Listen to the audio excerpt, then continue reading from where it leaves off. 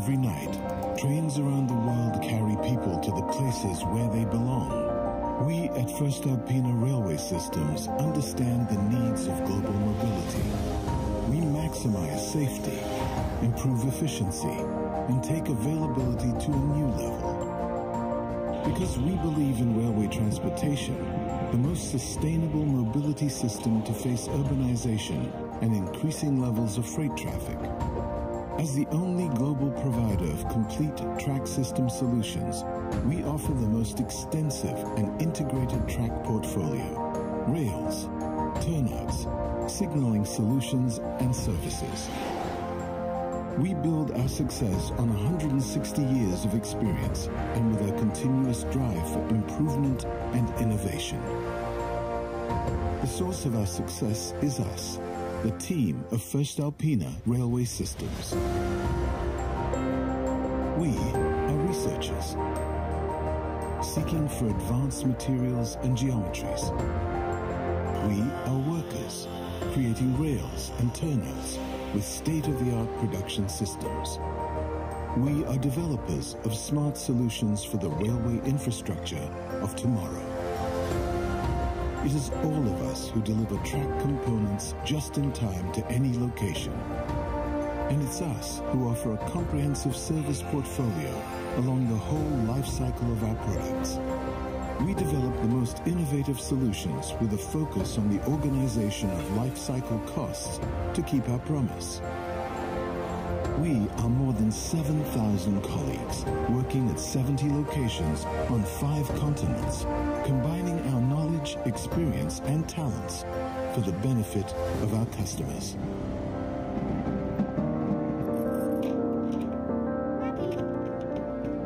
This is our contribution to modern mobility and a green planet worth living for future generations.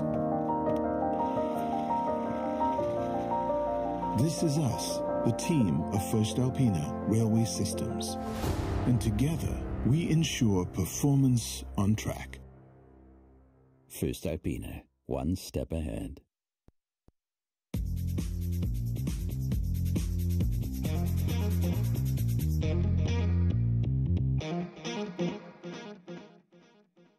Good afternoon and welcome everybody at this joint webinar of Railtech and voestalpine Signaling, where we'll talk about monitoring in rail and how to make the most of the data that's collected. In the studio with me are Richard Lenthall, Vice President Customer Management at voestalpine Signaling, and Markus Urban, Product Manager. Welcome to you both. Thank you. Hello. And joining us online is Niels Kloppenborg, Fleet Manager of DSB. Welcome. And later on we will have a Q&A with you because you're one of the customers and railways that are using the CMS system of voestalpine. So we'll tune in later with you again. For the people at home, you can at any point ask your questions to any of the speakers in the chat. And if you want to, you can also share where you're tuning in from. That would be nice to know. And the webinar will be recorded as well and available as a playback to watch later or share with your colleagues. Richard, welcome again. Hello. We're talking today about monitoring and how to make the most of that data. So first, I think we have a video kind of to show what voestalpine is doing with the monitoring checkpoints, and then we'll later on talk about how to make sense of what is collected there. Yeah, absolutely. So if your viewers tuned in 2 weeks ago when I introduced the Intelligent Rail Summit with a webinar, you would have noticed the video that introduced all of the monitoring functions that voestalpine can provide to our customers. So on the screen in front of you now, you see once again the profile validation system, which detects objects that are sort of outside of the gauge, so to speak, that alerts the customers immediately. Then again, the video moves on to the acoustic monitoring sensor that we've got. Also will be part of the technical visit at the Intelligent Rail Summit as well.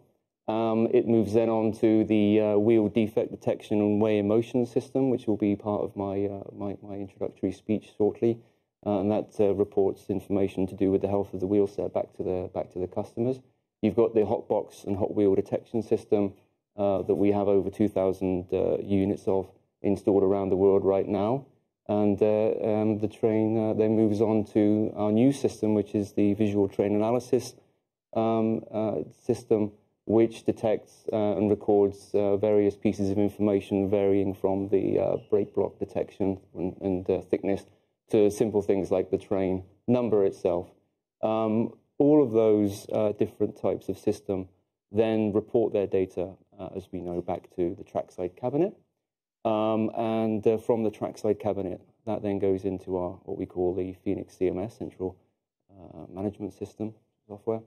And that is part of the conversation that I'd like to have this afternoon with the guests. Yeah. So today it's all going to be about what to do and what happens after all those different systems collect information about trains that are running and passing. Indeed. And I believe you have a case study that you want to share that kind of is a good example of how and what the different uses are of that data. Yeah, absolutely. Yeah, so what I'd like to talk with the guests this afternoon is the installations that we have installed on HS1 in the UK on behalf of Network Rail High Speed. We have a number of two of our wheel defect and way in motion systems installed on that network. We have one just north of the Thames at Wennington and one just outside Ashford at Chris Mills, and these systems report and detect the health of the wheel set in terms of the wheels, any flat spots, diagonal imbalance, and that information gets put into the Phoenix CMS. And then what we have on HS1 through consultancy and talking to the stakeholders of that track is we manipulate the data in a certain way depending on the needs of that particular customer. So you see on the screen now that we send stop alarms when the train has a defect which is higher than 400 kilonewtons, and that then is signaled to the Network Rail to allow the train to be stopped in good time before the train is derailed because the defect is too much. And you can see on the screen in front of you now how the alarm in the latest version of Phoenix CMS, the alarming and intervention application, looks. So you can see that we can provide different types of pictographs and alarms to the customer. If you're one of the train operating companies that runs trains over that network, such as Eurostar and Hitachi, we provide alerts to prevent the alarm in a way and provide information to the customers, the train operating customers, to say, okay, you've got a growing defect on that wheel, it's time that you should get to it and schedule that train for maintenance. So we've got a kind of whole data ecosystem, if you like, on that particular network. And what you'll see shortly is the current version of the fleet condition monitoring application, where that information is sliced and diced, if you like, and that will also be part of what Markus is going to talk about shortly. What we also have contributed, again, from taking the data from way in motion systems, is we've contributed to a data program from Dutch Railways, which allows customers to stand at the correct part of the platform so that they can get on the train as quickly as possible. So they know where to stand, and boarding and emptying the train is efficient. Yeah, and that's on the previous slide, I believe. Yeah, and what you see here is a checkpoint at Oberreich in Austria. And as we'd seen in the video earlier, what you can see is all of the data that is collected from our modular systems, be that dragging equipment detection, profile validation, hotbox, flat wheel. All that goes into Phoenix CMS, where we work with the customer to understand how they would want that data to be presented to their employees. Yeah. Yeah, indeed. So the system then collects, all those data at a monitoring system like this, and I believe in Austria that's quite far with these checkpoints. Is it, for example, then at the HS1 the same, that there are so many systems, or? Yeah, the beauty of MDS and CMS is that it's completely scalable and flexible. So what you see on HS1 is just two installations of wheel defect detection and way in motion. And the trains that are passing over those two sites run at 300 kilometers an hour. Both of the customers that we've got run high-speed trains, and there's also freight trains that go over that network. And they're very happy with the way in which the data is presented to them. If you look at what we've managed to do in Austria for ÖBB, there's 42 checkpoints that are going in. And what the scalability of the solution is such that it allows us to put in different types of monitoring function inside one cabinet, just inside one installation. And all of that is standardized in its data presentation to the customer. And they can then take the best decisions on what is to them recognizable and actionable data. Yeah, exactly. Yeah, and Markus, you will talk about in some more detail about the CMS system. Yes, I will explain a little bit how it works. And for this, I brought some slides with me as little introduction. And you see here what Richard was talking about is exactly the icons that are in the lower level.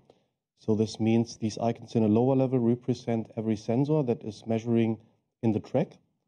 And above this silver thing is our Phoenix CMS. And you see we have different applications for different users. And above you will see a lot of interfaces we already referred to our customers. It depends a little bit of the needs of the customer and what kind of interest is in his focus. You know? So we have infrastructure managers, for example, that are using the system more in direction alarming intervention to prevent something. And you see system supervision, for example, is something that is very interesting for people that want to know, is my system up and running? So in our language, we say checkpoint. Yeah? This means a checkpoint is an amount of different sensors that is combined in one location and is measuring with different functions, like we are measuring temperatures of the bearings, or we are measuring forces on the wheels. This is what we call a checkpoint, and every sensor that is coming in the system is then reported to our Phoenix CMS. Yeah? And this is the train measurements that we use in our Phoenix CMS for exactly to provide data to our customer roles like system maintainer, traffic controller. And for this purpose, you see alarming intervention. Richard mentioned it. If there is coming at network rail an alarm, it's going directly to network rail. And I will show in the next video we will see how it works a little bit in detail. And then we will go a little bit through it and see what we can do with the data that we are using right for alarm cases, how we can transform them into valuable data that is interesting for other people in the company, like fleet managers or like rolling stock managers and so on. Okay, maybe we can go to the next slide. There I will explain it a little bit more in detail. You asked what have we seen. We have seen the HS1 case. Yeah, Richard said there are 2 checkpoints, 3 checkpoints, something around this. But you see probably it could be more than 1 checkpoint. You see here, this is from a well-known customer and card where you see his checkpoints, and every of this icon is representing 1 to X sensors. Yeah? So this doesn't mean there's one function. And checkpoint is always in summary of measuring functions. Yeah? And yeah. Yeah, and then the green ones that are then the checkpoints that are working correctly? Yes, you're absolutely right. The green ones is for sure the thing that is making me happy, because every sensor is working correctly, and green is a good color. Yeah, so we are working with the normal colors: green, yellow, red, and you see there is not a lot of red in this case. So every red checkpoint is interesting for the people that are for system supervision. So probably people that are interested in supervision would now check why are these checkpoints not working correctly, and would maintain the checkpoints, or maybe the sensors are damaged, are exchanged, or something else like this.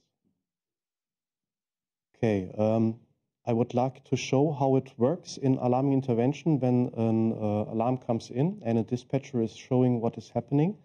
So Esther, could you please provide me the next video? Yes. You see here a dispatcher and the dispatcher is looking in his notifications tab. In the notifications, it's empty. That's good for him. It's his job. He's checking now if the systems are working correctly that he is responsible for. So he's checking the checkpoint. He sees the measurement from the checkpoint, for example, is coming up. And now is happening something right above in the corner. You will see it's changing to the red color. And it's indicating we have now here an alarm coming in. Absolute hot right bearing. So the dispatcher has to react. He goes back to his notifications. He can do it directly by clicking on the alarm. But in this case, he is referring to notifications. He is checking what kind of alarm.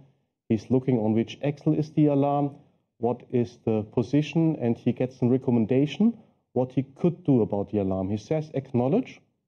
So I saw the alarm, I got the alarm, and I'm doing something about the alarm. In this case, he's checking, is it the right number? This is okay. And he's entering a remark. He's a little bit nervous because of he's a new dispatcher, so he's forgetting the O in this case. But it doesn't matter. He makes a good job. He prevented maybe some urgent thing happening afterwards because he stopped the train. And this is a little bit what he's doing, alarming intervention. So the alarm will vanish now. And this is his kind of job. So he has an alarming window in the application. And in this alarming window, he will get all the information that is in his interest. He's normally responsible for a part of the track. And so his focus is more, is everybody traveling secure above my track? Yeah? And an alarm means, in this case, alarming intervention, it's too late. Yeah? So the alarm is a measurement that is saying the indicators are above our thresholds and I have to react. And this is exactly what dispatchers all over the world are doing. Yeah? They are preventing further damage from infrastructure, from persons, and so on. This was a little bit in the past and is as actual as in the past today as well. But to be honest, we don't want to have these alarms. Yeah? This means we are talking today, what do we with the data to become more valuable? And alarms are coming because the rolling stock that is running over the checkpoints is having some trouble because of hot bearings, or we have flat wheels or something else like this. Huh?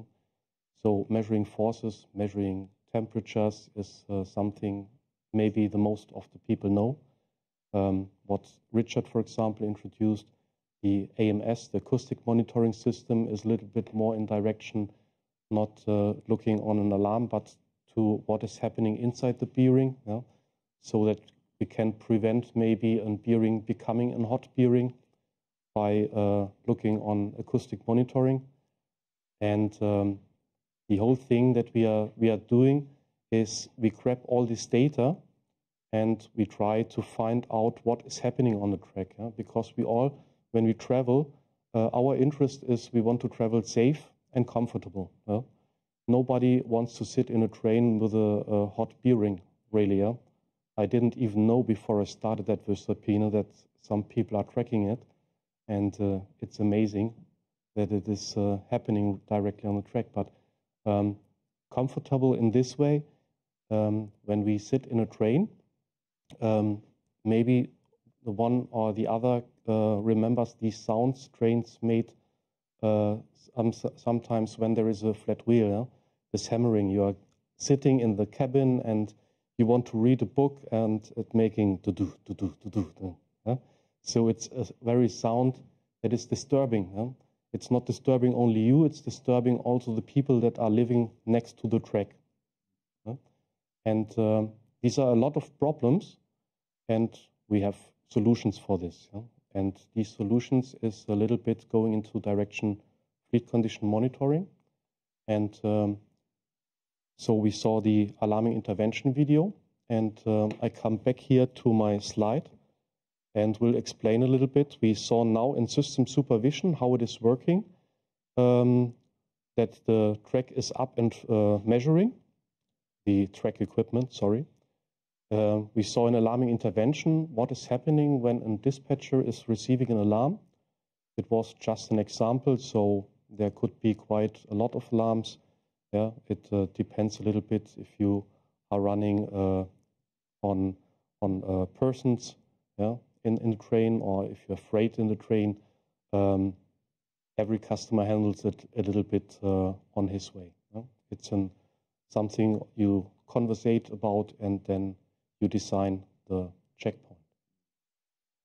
And where I want to lead over is we want to talk a little bit about the fleet manager and the rolling stock, because the data that is coming in, we are not only measuring the alarms, we are measuring the whole train.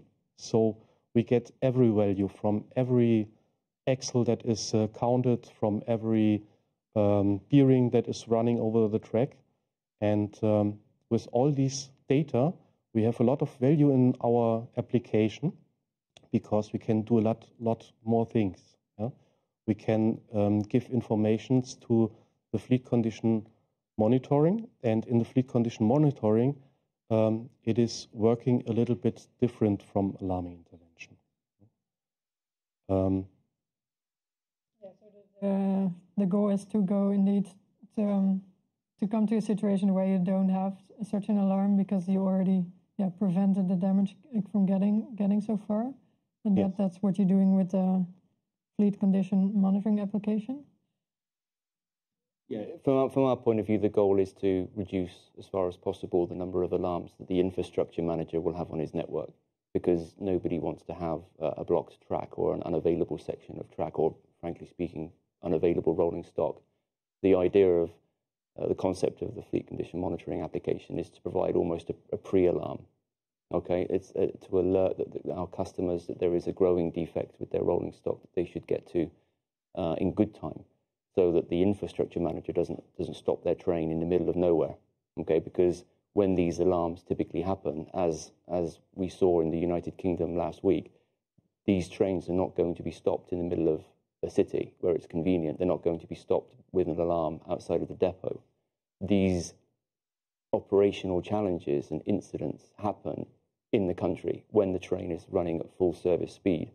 Okay, and on HS1, to go back to that case study just briefly, on HS1, what we did was we got together all of the stakeholders of that railway, the train operating companies, the freight operating companies, and the infrastructure manager, and we sat them all down and we said, look, how do you want this to work? Because they were the experts of their railway. I'm the expert, we're the experts in providing decision support software, but how do you want that to work on your railway? And that is the decision, and that is where Markus covered in the alarming and intervention application section, that the messages that we give to our customers are really tailorable and configurable, because the message that is provided to the signaller is defined by the operational guidelines of that railway. I can't turn around to customers like Eurostar and define what their alarms would be, and then pick that up and go, okay, here's SMRT in Singapore. These are going to be the same alarm thresholds. No, they won't be. So what we need, and what we've heard from our customers, is that type of message delivery needs to be tailorable, so that the end result, which is a decision support message, is relevant to that railway's operation. Yeah, so it also can differ how it looks and what kind of absolutely it can. Yes, yeah, absolutely, yeah. And so you know, we're in the business of providing a message and a service to our customers that makes sense in the shortest possible time to our railways customers, employees. And the idea is that you take the CMS and you say, okay, this is the person that needs the alarm, this is the person that needs the fleet condition status message, this is the person who's monitoring the monitoring systems, and what do they need to know at that particular time? Because what I've seen since I joined the company is that there's a lot of discussion about putting together data lakes or big data, okay? And these discussions, and the result of these discussions is quite often a mass of data that sits somewhere on the cloud or in servers. But occasionally, what I then hear is that our customers don't have the time or the resource to act upon or decipher the code or to carry out an analysis on the data which is stored on those servers. They've just got it. And what we're trying to do is to say, look, we're trying to give you the opportunity to decipher the data, to work with the data, to take action upon the data, so that those customers can improve the operation and efficiency of their railways. Yeah, exactly. And yeah, we just had a look how it looks in the CMS on the alarming intervention. And I believe you also, Markus, had a video about indeed the fleet condition monitoring. So yeah. That can hopefully be avoided an alarm. So we can play the video and then you can... please. You see here fleet condition monitoring. And as you can see, we have here an algorithm that is giving us a notification, something's happening. We see a little trend. We drill down now to the boogie frame, where exactly it is. And you see here, he's looking for one wheel. So he's filtering it and looking for exactly the component that is damaged. Then it's loading just the component in the worst state. And in this case, he can make decisions right before the alarm is occurring. Yeah? It was just a quick example, and you saw on the screen a lot of tabulators. Yeah? So these are the algorithms that I talk about.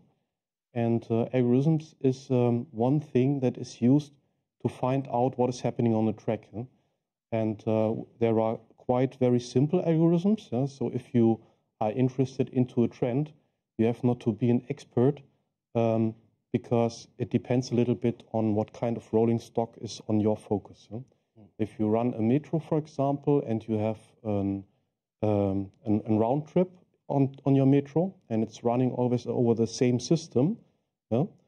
We have a customer in Spain, for example, that is doing like this, and he's measuring with our systems the motor, the gearbox, the clutches, and so on.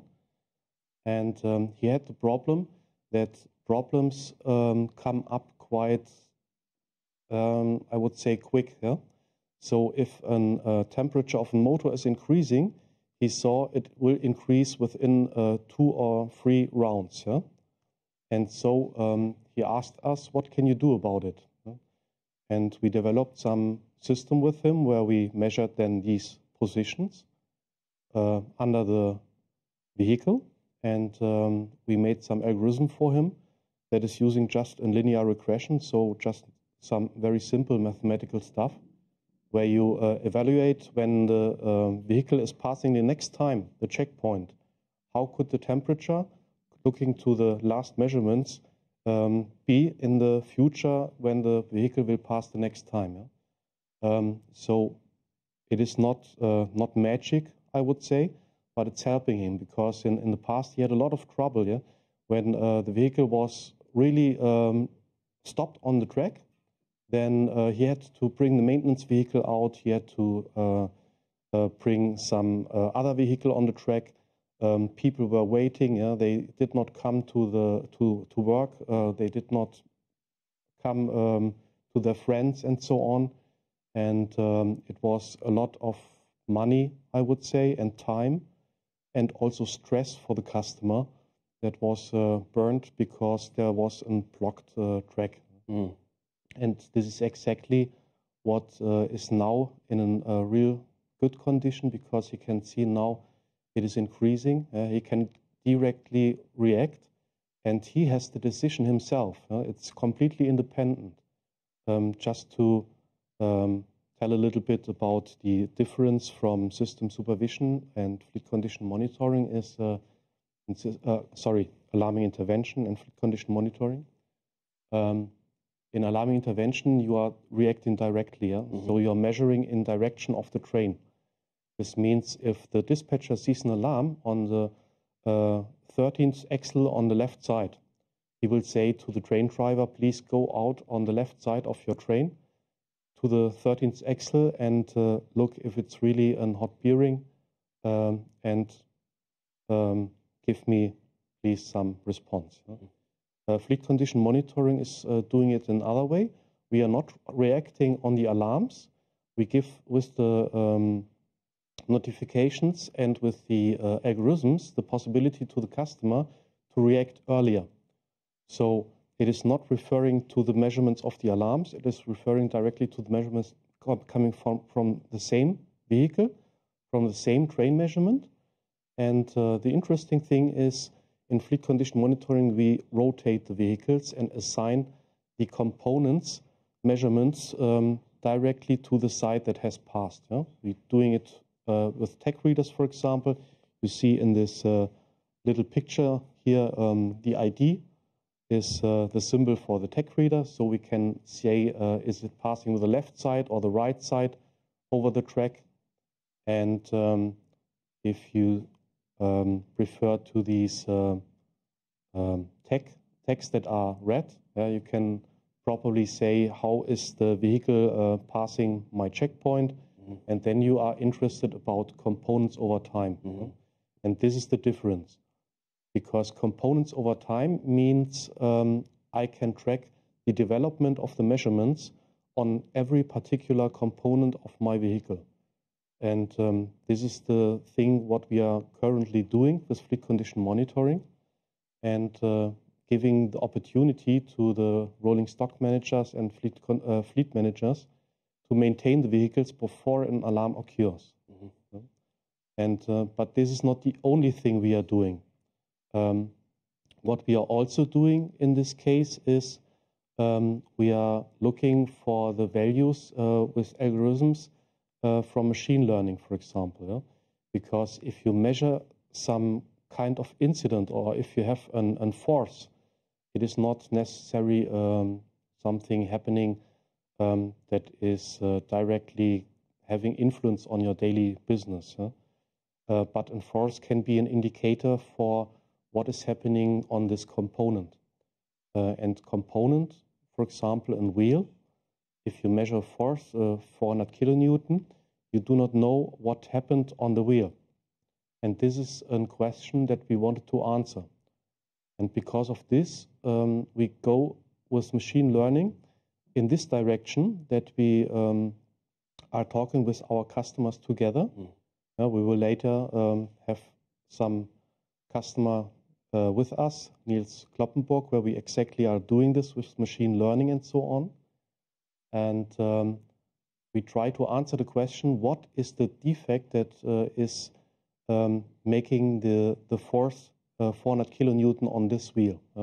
Is it a material fallout, or is it just a flat wheel? Is it a polygonization? This is very important, because this is directly saying, do we have to react in a short term, so making a maintenance for the vehicle in a short term in the next depot, or are we maybe having a little bit more time because it's just a flat spot, and flat spot, as I already mentioned, is noisy, is causing stress, trouble, and making a lot of sound, but not so dangerous like a material fallout. Material fallout can cause a breaking wheel. A flat wheel is probably something, if you turn around again and again, it becomes round enough, hopefully. And I think that actually already sort of answers one of the questions somebody had at home, because Alicia was asking, do you use machine learning to detect or assess the severity of defects? The severity of defects, not really. The severity is for us how urgent is the defect. We use thresholds for the severity. This means we can say, for example, at force 400, it is a critical issue. Yeah? And if you measure, for example, 50 kilonewton, it is not that critical, this issue, so we have not to pay this attention. What we do more with machine learning is we try to figure out what kind of defect is causing this threshold. Yeah? And this is an additional information that we try to add as value for the customer, so that the fleet manager has an indication not only what is raising the threshold, but also what is causing the threshold. I think an important point to make at that juncture is if you take a look at the history of monitoring, first of all, as Markus says, you had just a simple alarm, and that was the sum total of all of the monitoring that you could do. So you had an alarm and you stopped the train and you figured out what the problem was. The next stage is that in the last 10 years, many railways around the world have moved to condition-based maintenance, and that was taking a look at how the asset has performed perhaps in the last day or week or month, and trying to make the operation of the railway more efficient by scheduling only those sets that need work into the depot at the right time.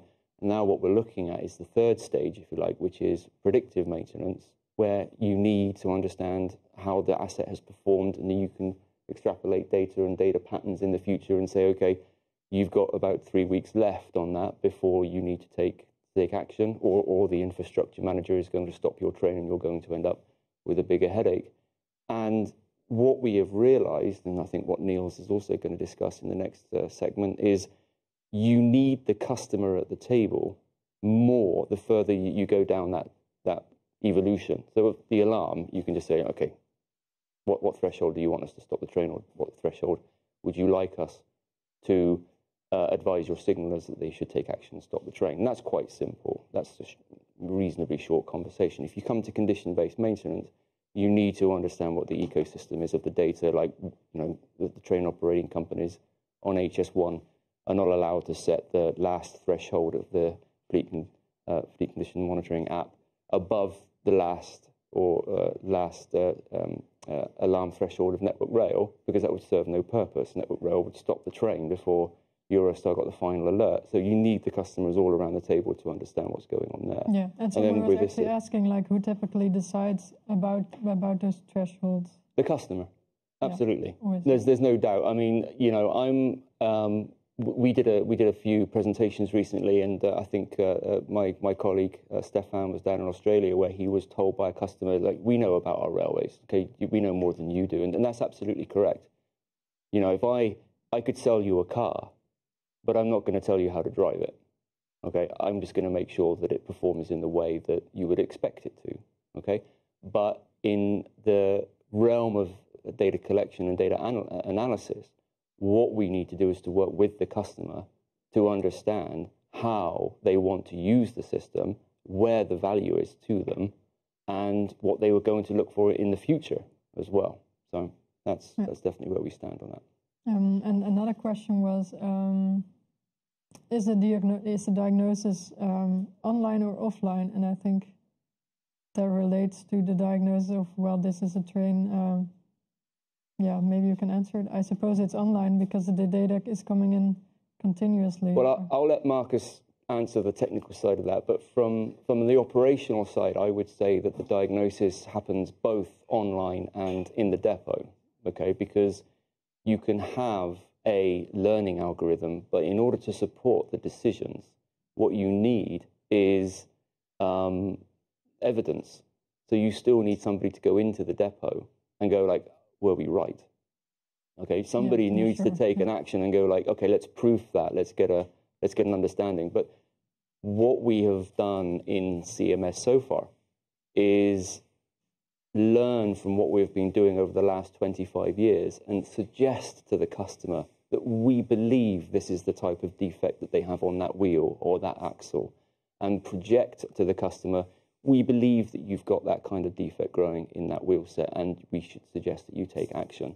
And that is based on the relationships that we've had with our customers and what they've told us and what we've learned, and we've programmed that into our software. Yeah, and another question was, does that diagnosis only apply to a vehicle, or can it also say something about the status of the tracks?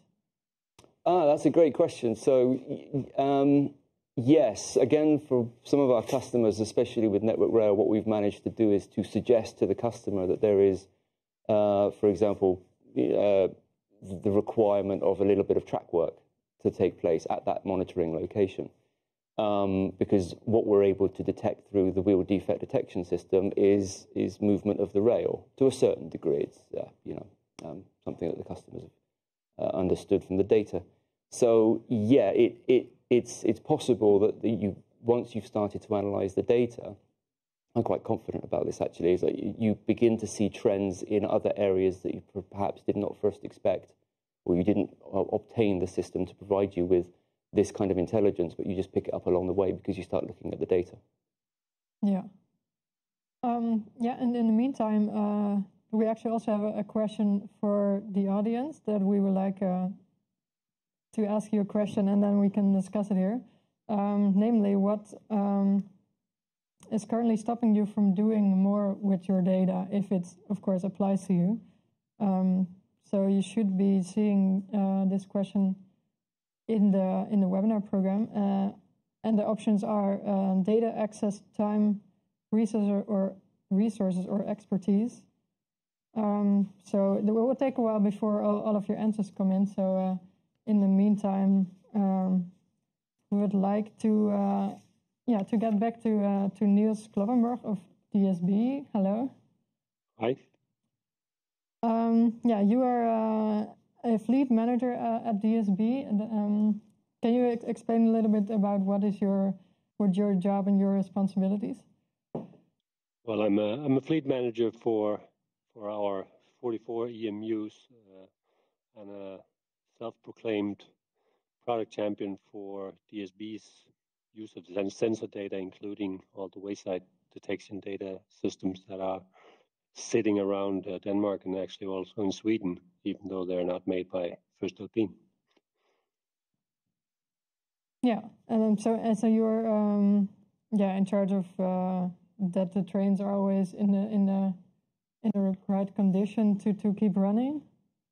Well, the fleet manager in DSB is sort of the technical owner of the train. Thus, we're in charge of seeing that the train will work in 6 months' time and develop any sort of changes to the train or the train systems and so forth. We're in charge of the maintenance programs, also enhancing those and trying to optimize them. So it's a little bit of a, what do you call it, an octopus part of the job, but all technically related. Yeah, interesting. Yeah, and before we continue now with the Q&A with you, we could go back to the question I just asked to the viewers, namely what is stopping people from doing more with the data?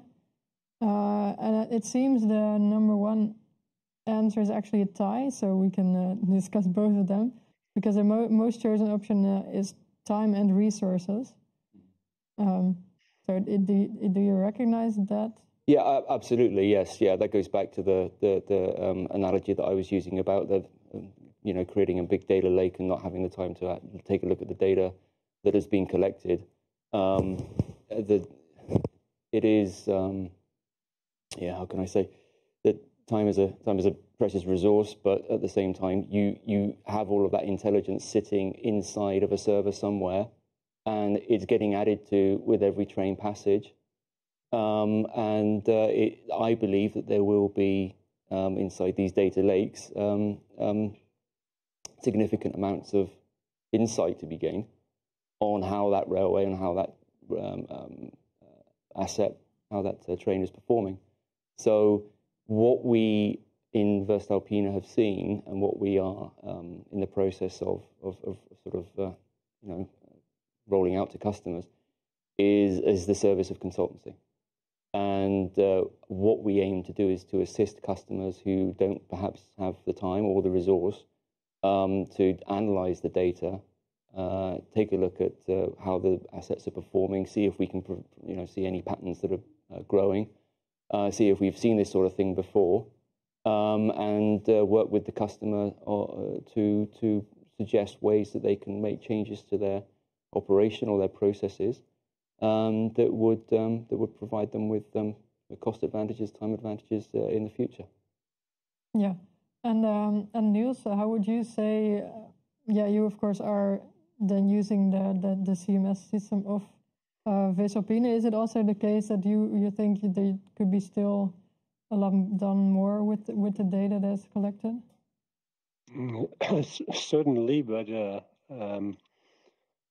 with any kind of data that we get, as we start looking into them, we actually gain further insights into many more disciplines that are not really linked to it, but that we see derived errors that we can actually get out of the data. So I would not say every day, but every 6 months, we've learned new things that we new insights that we can get from the data that we get from these systems and other sensor systems.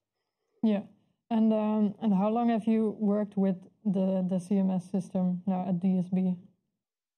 Well, we've systematically entered into operations since 2016. We first did a pilot with voestalpine and Banedanmark in 2012.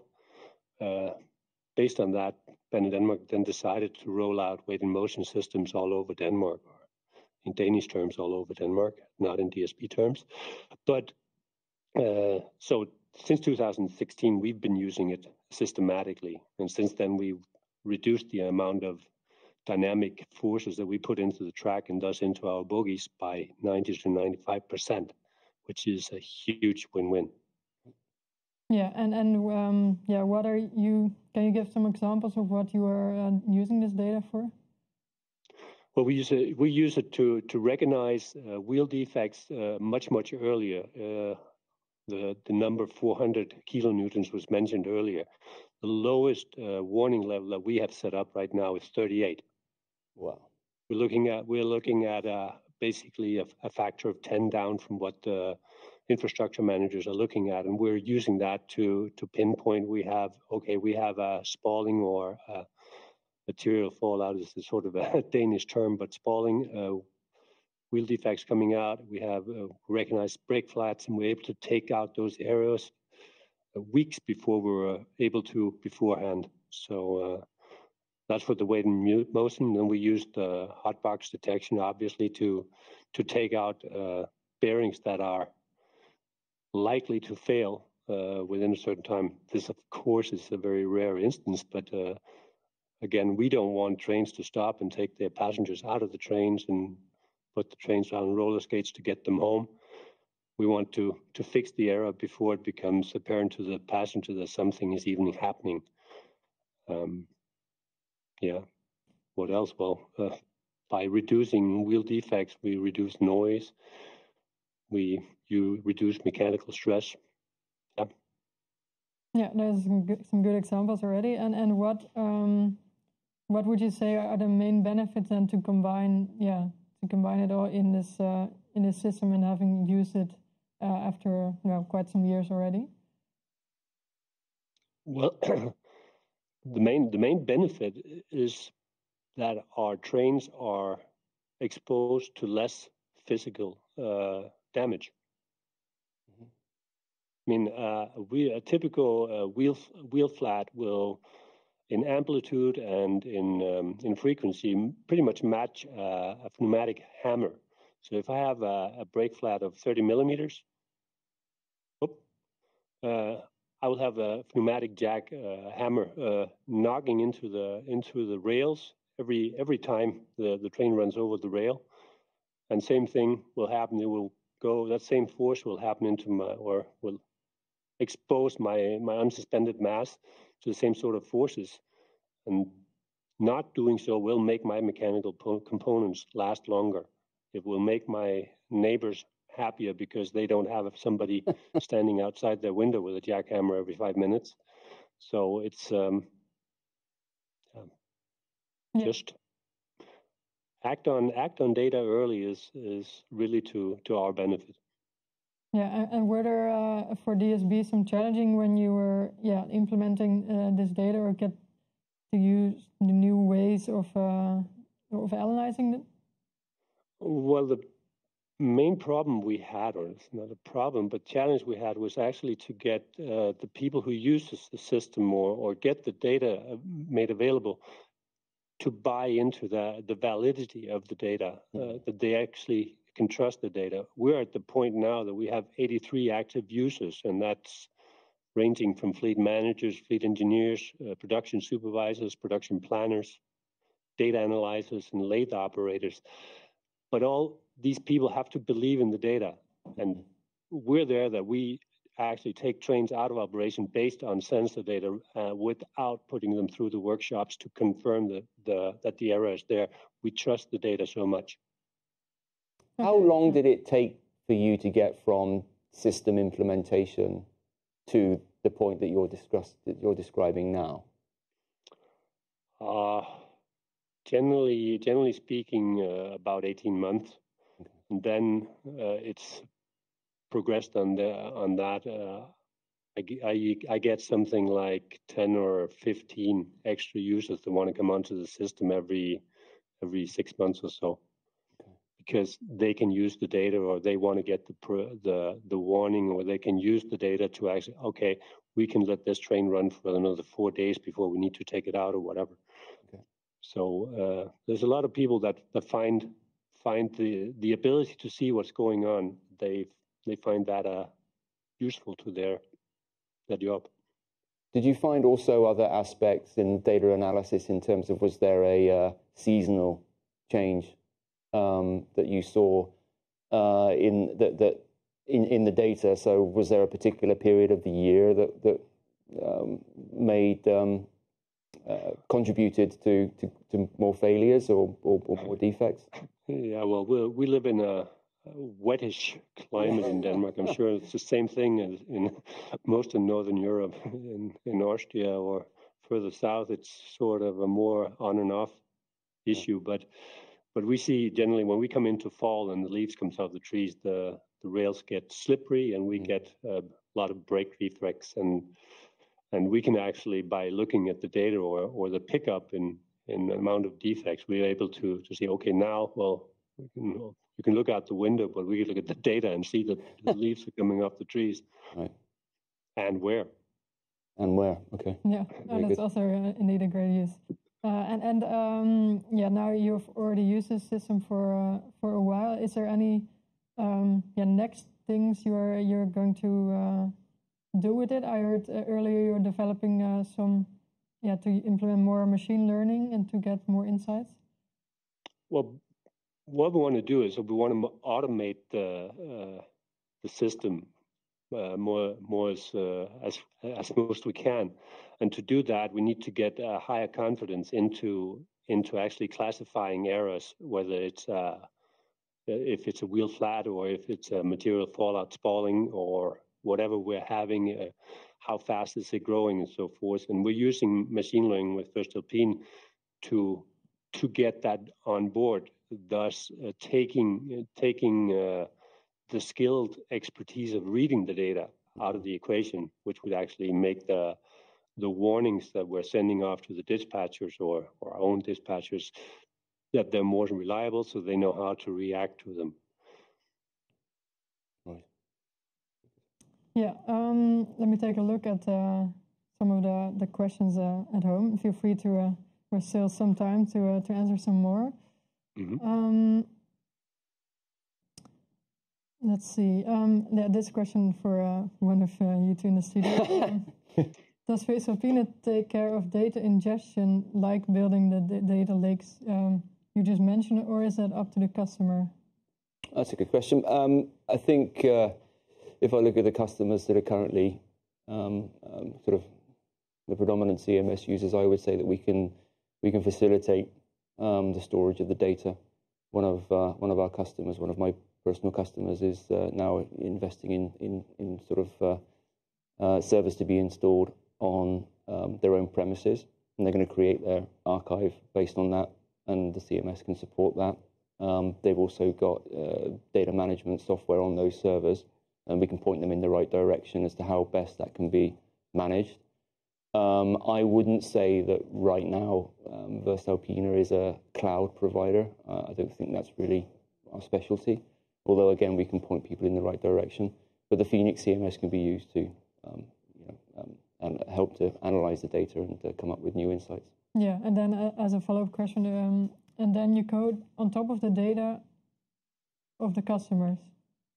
Yeah, you mean sort of work with data that comes from other types of system and put that out? I think so. Yeah, so one of the most flexible aspects of the CMS program, if you like, is that we've got a standardized interface protocol that we use based on the webhooks principle, and that allows data to be ingested into the Phoenix CMS from third-party systems that the customer may already have in their monitoring estate. And that can then be represented. That data can be represented to customers through the applications. And then similarly, we use the same concept to take the data from CMS and pipe that into a third-party system that the customer might be using for depot management, for example. It could be IBM's Maximo or a SCADA system of one of the big signaling contractors. Yes, yeah. So again, we're not against. We don't want to hoard the data. You know, we're not trying to make it difficult for customers to have one system or the other. We're looking to get around the table with the customers and participate with their operations and you know, make the data front and center of their decision making. Yeah, and maybe that could also be a question for Niels. Like, how have you implemented it with the systems maybe the DSB was already using, or how is it combining? We don't have systems. The systems we're getting data from are all owned by Baner Denmark or Trafikverket in Sweden, Storebælt. We don't have systems ourselves. We're using infrastructure manager systems as data providers. Yeah, no, that makes sense. And then maybe that's then a question indeed for them who have those systems. So for you, it was really it doesn't matter like where it's stored or which systems are connected. You're just using the. Well, you need to have the infrastructure manager need to be willing to share the data with the operators.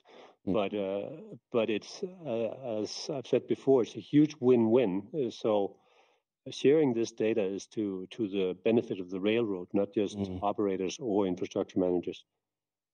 Yeah, indeed. So it can not damage the tracks, and it's good if the trains are not damaged, of course. Yeah, true. And that also is what Niels is describing there is one of the reasons why the HS1 case study is also a good example of data sharing amongst the infrastructure owner and the train operating companies. You know, the train operating companies don't want their trains stopped in the middle of nowhere, so they get the information ahead of time. And the infrastructure owner is really using the data as a last line of defense. And if the train has to be stopped, then it's stopped. And that is, that is the absolute way that railway likes to handle its data. But that I see as very much a sort of a trend-leading environment for the data, because not every railway in the world wants to share its data so flexibly, liberally, that sort of thing. You know, there's still that. There's still an aspect of, I bought that system, that data belongs to me. But what we try to promote when we talk about the software is what is the data ecosystem going to be? What is the data storyline going to be? How are you going to use it? How are you going to share it? And we have to, as a supplier, react to how the customer wants to play the game, really, and how to use and utilize and develop the data. Yeah, but it's an ongoing conversation. It is again why voestalpine are engaging in the consultancy service model, because we feel that there's a valuable conversation to have to educate customers on how to get the best out of their data. Yeah, indeed. Another question is more related to the business model. Yeah.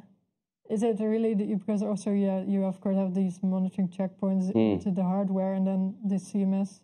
Is it also like a data as a service, or is it a combination? Well, I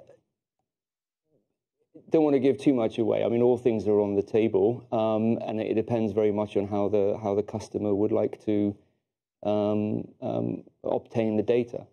So one of the things that I'll be talking about when I do the presentation at the Intelligent Rail Summit in November is actually, as a salesperson, it should be, it could be a concept for the conversation that you start at the end. So everybody knows in railways, Niels especially, how does an HBD work? How does the wheel defect detection system work? How does the PVS system work?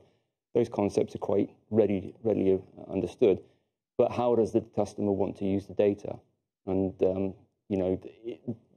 to look at how is the data going to be implemented inside an organization, because people are very reluctant to change, as Niels has mentioned, but the data needs to be presented in such a way that it's readily understood, and we have to understand how to present it, and the data itself is the most valuable part of that service provision, so to speak. So it could be in the future that, and I think Niels is sort of some way there already, it could be that the people who are taking action on the data don't own the monitoring system. It could be that way. Yeah, very much. Yeah, maybe one last question, because it's almost time already. Yeah, I think Niels, you also said before that since using it, there's been, I don't remember exactly the percentage, but so the reduction in hotbox or flat wheels, something like that. Dynamic force. Yeah, dynamic force. Is there also an estimate of a financial saving of using a system? Nope, because we don't really know what to measure or what to measure. You could look at something like usage of wheel, but there's so many factors involved that it's not something we've even tried to take out. If you want to get a number like that, I would suspect that it would be better to talk to the infrastructure owners and have them look at how often they need to tamp their tracks. Because I believe that if the operators put less dynamic force into the track, then tamping should be less frequent. Yeah, it's an interesting statistic, which is, I would imagine, hidden in the data of the customers. But your friends with Plaza and Toyer will hate you. Maybe. Yeah. But the data will exist somewhere, and even if it's no difference at all, it will exist somewhere to say that since the implementation of nationwide wild systems, has the purchase of new rail gone down?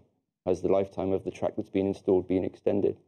Has the number of times that section of track needed tamping or grinding, changed? So again, I think that there is scope for new insights to be given and to be provided from data that's from simple systems that have been installed years ago. That's probably also difficult to say, because there might be also other influences on why, maybe there's been less track renewal with, some other, outside things. So it's of course also different for the infrastructure side. There is the advantage of less damage, but also for the operators. Yeah. The customer is the expert. The customer is the expert. We just help them see where the opportunity in the data may lie. Yes. Well, thank you. I think that brings us already at the end of this webinar. I would like to thank, of course, everybody for watching, and also Niels for joining us online, and Richard and Markus, also thank you. Like you also mentioned a couple of times, we will also continue this discussion and this topic at the Intelligent Rail Summit. It takes place 16 and 17 November in Constance, Germany, close to Switzerland, where there will also be a site visit with SBB. So we hope to see you there, and where you also will be there. So thank you for watching, and have a good day.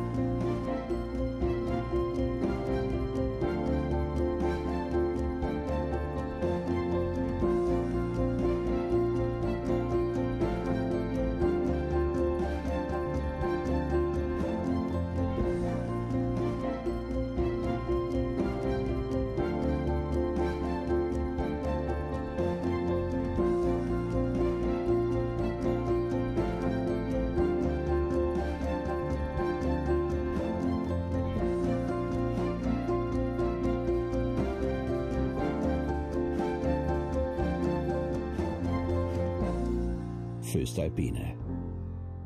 One step ahead.